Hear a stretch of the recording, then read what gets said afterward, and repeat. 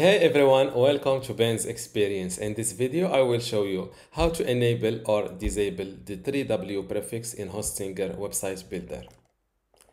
I am now inside my website builder in Hostinger, and to enable or disable the 3W prefix in Hostinger website builder, just click on website settings.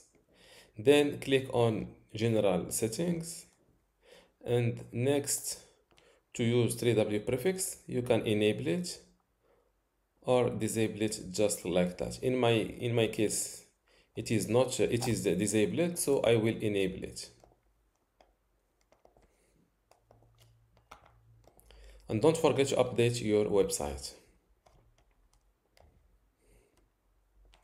Let's view my site, and the 3W prefix is added to my domain name. And this is how to enable or disable the 3W prefix in Hostinger website builder.